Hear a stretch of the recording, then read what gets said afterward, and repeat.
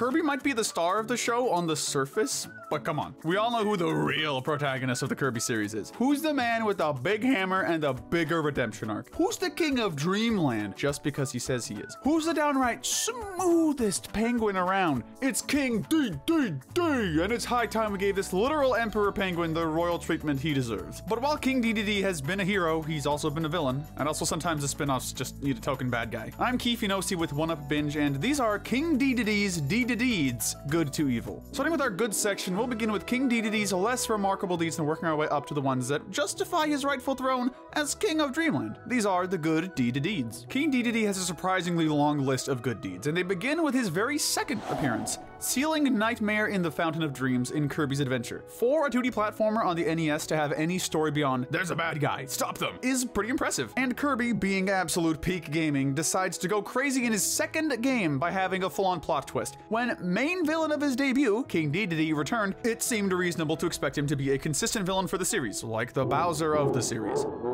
While Kirby and Dedede are certainly rivals, it turns out that King Dedede's act of stealing the Star Rod and breaking it was fully well-intentioned. The Nightmare Wizard had corrupted the source of Dreamland's dreams, the Fountain of Dreams, which resulted in the residents being tormented with the nightmares. Understandably, King Dedede actually stole the Star Rod to keep Nightmare from torturing the residents' minds. The first hint in the series that, for all his faults, Dedede actually cares for his subjects and hates to see them suffer. The only reason we don't place this act higher is that Dedede really didn't think it through. While breaking the Star Rod did keep Dreamland free of nightmares, it also took away their dreams. So from Kirby's viewpoint, Dedede was being a total jerk and taking dreams away from his subjects. This might not have been true, but there are definitely some smarter, or at least less harmful deeds under the king's belt. For instance, saving Dreamland's second greatest hero doesn't really have its drawbacks, like the time Dedede saved Kirby's life. Pretty much anyone with any knowledge of Kirby can agree that he's almost certainly one of the strongest characters in video game history, but while he's able to defeat threats of enormous size, there are few rare times he's been in trouble. In Kirby Triple Deluxe, Kirby's actually captured by Queen Sectonia after the first phase of her fight, leaving him unable to move and shouting for help. This is an incredibly rare moment where Kirby is in genuine danger, but thankfully, King Dedede foresaw this,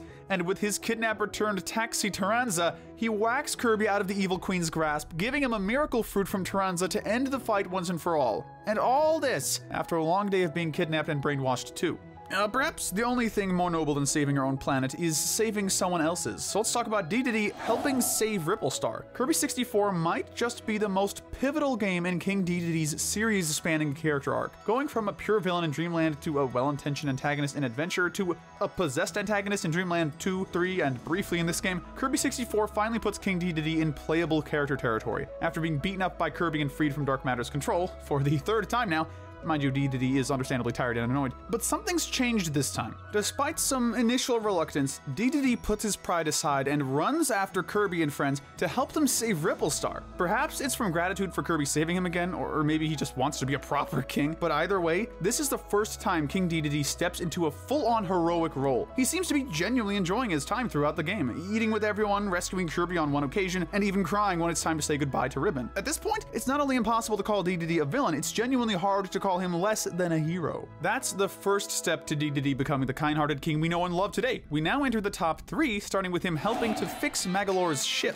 which takes the bronze medal of good. While playing with Kirby and Waddle Dee, or maybe trying to steal some of his cake, Dedede and gang notice a gigantic blue space pirate ship coming through a massive star-shaped rift in the sky. Granted, it would not be hard to notice this, but it certainly raised interest. When the ship's owner, Magolor, wakes up, he's horrified to find all of his energy spheres have disappeared, as well as most of his ship's parts. Of course, Kirby's instantly willing to help, just like with Ribbon earlier. Dedede also agrees, and unlike in Kirby 64, there's no reluctance. Dedede is not only willing to help someone he doesn't know, in what will surely be a long and difficult journey, but he also has no problem teaming up with Kirby to do so. It's official. They're besties, everyone. When Magolor ends up betraying the group, Dedede helps Kirby and company stop him from taking over Popstar, and when Magolor later apologizes, Dedede seems to be the one most willing to forgive him, considering he let Magolor build the courses in Dedede's Drum Dash. The only thing better than saving the universe is playing a crucial role in saving the multiverse, which takes the Silver Medal of Good. For this deed, we exit the main series and head over to Super Smash Bros. Brawl's Subspace Emissary mode. Herein, King Dedede is portrayed initially as a villain, kidnapping certain fighters like Luigi and Ness, turning them into trophies. But it turns out that, like in Kirby's Adventure,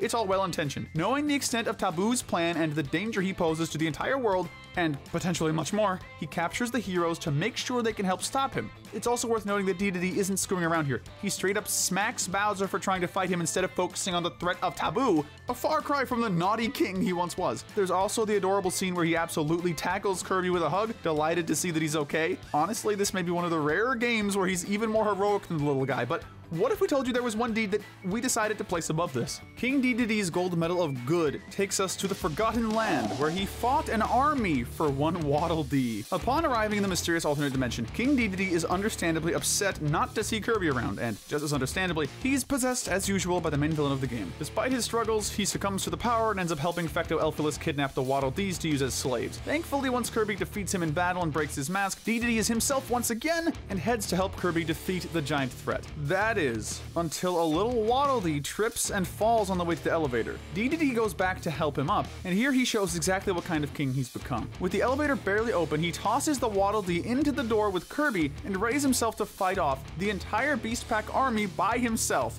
And of all the superlatives... If there was ever any doubt that Dedede is a true hero, this scene quelled that doubt. It's one thing to save the universe or the multiverse in some flashy way, but Dedede was willing to battle an entire army, possibly even sacrificing his own life, just to save one of his subjects. There's no selfish intention, there's no ego, there's no desire for glory, there's simply kindness and self-sacrifice that only Kirby himself could compete with. Enjoy that gorgeous lounging in Waddle Dee Town, Dedede. You've more than earned it. But to prove just how close to perfect King Dedede is, we also ought to cover his less favorable moments. These are the bad to evil Dededes. We'll start with a brief reminder that mental health is important. If you don't seek the right help, you might just find yourself constantly possessed by your demons. In King Dedede's case, these demons just so happen to be whatever dark evil beings the game commands. We mentioned the Dark Matter trilogy earlier, Dreamland 2, 3, and Kirby 64.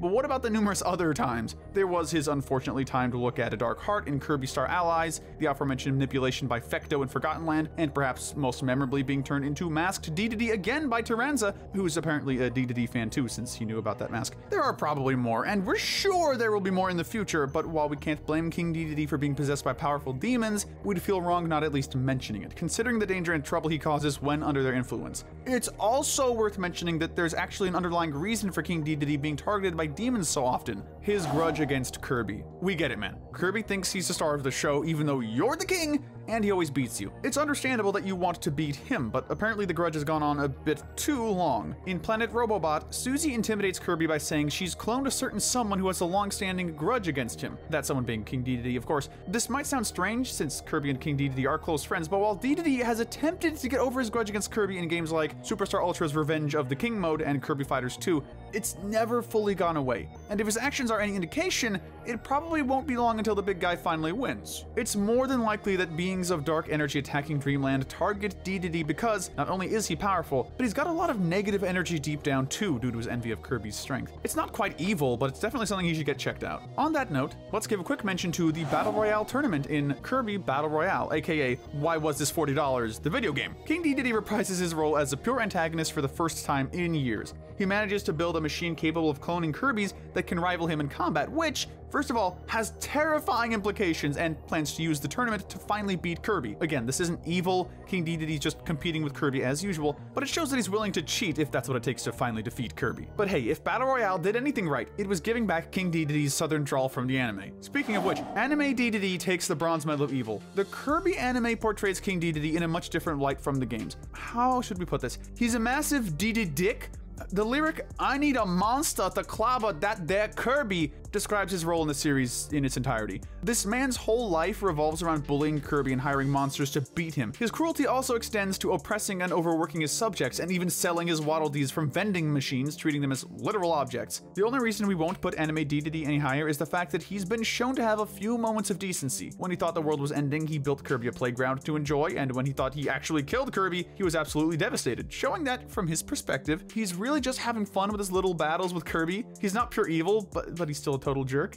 But when it does come to Dedede's most infamous crimes, they all boil down to theft, and our silver medal of evil goes to stealing all the stars in the sky. While it probably isn't the first theft that comes to mind, King Dedede has a weirdly specific habit of stealing all the stars in Dreamland's beautiful sky. He's done this, at minimum, in Kirby's Dream Land, Kirby's Dream Course, and most prominently, in Kirby Tilt and Tumble. The reasons for this are mostly unclear. It could be that he wants to take them away so they won't be taking away attention from His Royal Highness, as if those balls of gas could possibly rival him. I don't know. Or maybe King Dedede just wants to keep all the beauty for himself, so he takes all of them to make sure that can happen. Or, further still, maybe he's just trying to piss Kirby off. In any case, he doesn't seem too concerned that he's taking a lot of joy away from the citizens of Dreamland, even sending them into depression. Mental health is important, King Dedede. Taking that away from someone else is not cool. But physical health is also very important, of course, and it would be hard for King Dedede to do something worse for his subjects than his worst and first deed in the series, stealing all the food in Dreamland, an act that definitely takes the gold medal of evil. Oh boy.